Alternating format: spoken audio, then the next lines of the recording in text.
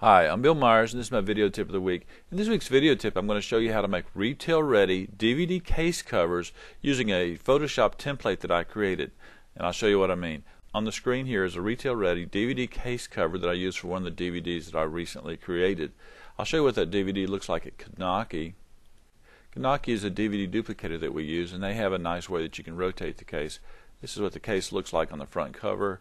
And we'll rotate it. This is what the back cover looks like.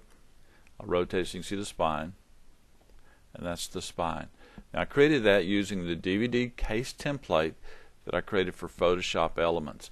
Now you can get this DVD case template free by going to my site bmyers.com and scrolling down the page until you see the featured resources, and you'll see a link that says creating retail ready DVD case covers. Now let me show you how to use the case cover.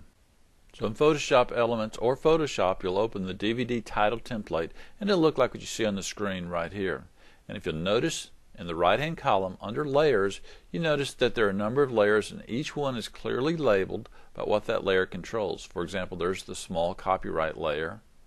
This is the back cover bullets layer. We scroll up. There's the back cover image 3, there's back cover image 1, and if you highlight any of these layers, you'll see that the layer becomes selected over in the Photoshop template itself. And the way that the template works is that you can select any element on the template and change it. For example, if you want to change your name, you'll select the text tool and then highlight your name and then type in your name.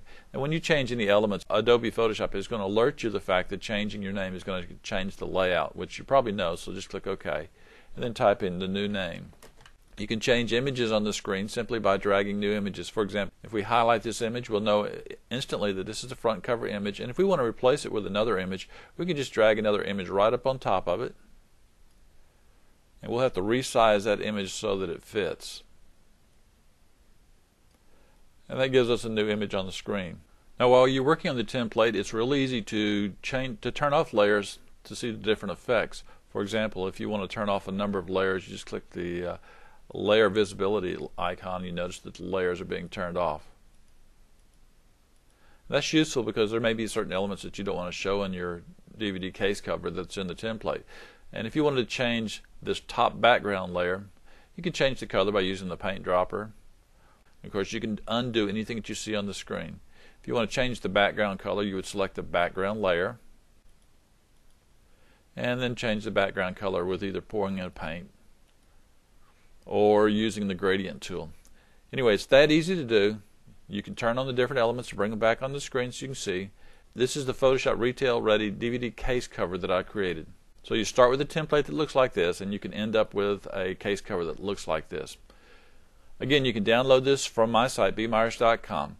I'm Bill Myers. This has been another one of my video tips of the week. To find more like this, visit www.bmyers.com.